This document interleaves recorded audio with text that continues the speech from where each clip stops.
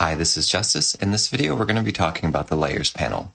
I'm going to grab the Layers panel and bring it up here so we can look at it.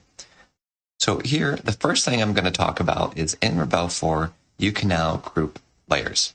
So let's make a couple different layers by clicking on the New Layer button. Keyboard shortcut is Control-Shift-N. And now if we want to grab all of these, we can do that by pressing Shift and grabbing all of them, or by pressing Control and individually selecting each layer additively. Okay, now we're going to click on the Group Layers button. You can also just drag from a blank space on the Layers panel and click on the Group Layers button. You can press the down arrow here and it'll show all the layers inside the group, and you can turn off and on the group visibility with the eye icon. All right, let's undo that. By the way, if you want this Clear Layer button, so let's go ahead and click this. This is going to erase whatever's on the layer. This is not visible by default in Rebelle 4. To turn that on, you need to go into Preferences. And down here at the bottom, there's Add Clear Layer button to Layers panel. And that's where you turn this on. Let's go ahead and back out of this. So we have 3 layers. We're going to talk about masking fluid layers. So I'm going to select the middle layer, and it doesn't really matter too much which layer you select. So we have 3 different types of media here on the masking layer, and I want to show you what this is going to do. Now, in order to turn this into a masking layer, we're going to click on that little M. Those dots means that those layers are affected by the mask. And let's go ahead and grab some watercolor, and we'll pick a new color. Let's pick a nice blue. And you can see I can't do anything on this layer because this is the masking layer, so let's select the one underneath. And you're going to notice something here with the mask. So we can see the mask. It says hide the mask, so you can see what happened here. So here, the oil paint completely blocked out everywhere where it was fully opaque. If whatever you use to make the mask, you can't see through it at all. It's not transparent even a little bit. It'll fully block. It'll fully mask when you paint over the top of it. If, like this one here in the middle, was very transparent, you could see through it very easily. And so when we went to use it as a mask, you can see here it didn't do anything. Now, the bottom one, here you can see that there is a little bit of transparency, but it is mostly opaque, and we're getting that type of result here. I recommend picking a tool over here that's very opaque. Let's go ahead and turn this back on. Now, we can make multiple masks at the same time. So I could go up to layer 3, and let's grab another brush here. Let's do thick and dry. And let's go, and again, this color really doesn't matter. This really has to do with the opacity here. So here, we did this right over the top. We're going to turn this into a masking layer. Now, the only layer that's being affected is layer 1. Now, if we turn off these 2 things, nothing has happened because it doesn't work retroactively. You have to add new paint. So let's go ahead and add some new paint. We'll use an orange, watercolor, water only, and let's go over the top here. We'll let it diffuse a little bit. And now let's go ahead and hide these. And what you can see is that this has masked out and respected what was already there. And then everything new that we did, it has used both masks, the original mask that we had from layer 2 and the new mask on layer 3. Both of those can work. They can work independently, so you can have multiple masks at the same time. So I've disabled all the masking fluid layers, which you can do just by tapping on the icon right over here, and you can turn it off that way. And what we're going to look at is lock transparency.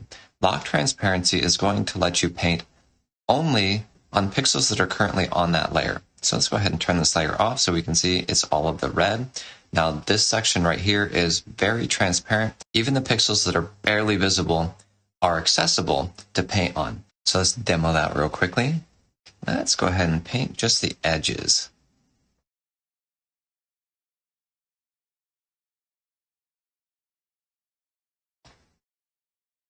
You can see it restricts everything to the visible pixels on the screen. I think that's so cool. Now let's look at tracing layers. This is really cool. So here I'm going to go ahead and click on tracing layer. This layer is the one that we just did. We're going to move this up, and then we're going to go on the layer below. You can see again these dots. These dots mean these layers are affected. And so with tracing layer turned on right here, when we paint this, we have blue selected is blue. Now, if I turn this off, you can see that the layer itself, this has green on layer 3. Now, if we go to another color that's on our tracing layer, I want you to notice that this is going to pull the colors from whatever color is on that tracing layer. So if I wanted to fill this in with purple, this with blue, this with orange, this with blue, up here with red, what you're going to see when I turn this off, you can see all of those colors have been selected for me from the tracing layer. So it's not going to do the line work for me, but it's going to select the colors for me, which is a whole lot of steps removed if you're trying to sample colors from a layer that you're sourcing. So we're going to touch base on all the buttons here. Now, show wet, pause diffusion, wet the layer, dry the layer, and fast dry. All of these are touched on in other tutorial videos. The quick start guide for Rebelle 4, I go into a little bit more detail on these. So for now, I'm just going to point at those and tell you the names of them. Blending modes, you can choose from any of these different blending modes, and that'll affect just the layer that's selected. You can adjust the opacity. Right here, you have also just a lock button that'll keep you from moving or affecting the layer that's locked. Down here, you can show or hide the canvas, so making that canvas completely transparent. You can select the canvas here, choosing texture scale, deckled edges. This will be in another tutorial as well if you want more detail. Rebelle 4 has a number of beautiful, well-crafted papers that you can purchase that affect your artwork just the way a real canvas would. Definitely worth checking out. Click on Get More Papers for more on that. Right here, you can show or hide the selection. What that means is if I make a selection right here, tap to enable the selection, and then I click right here, Show Hide Selection, that's going to isolate it visually so that you can very easily see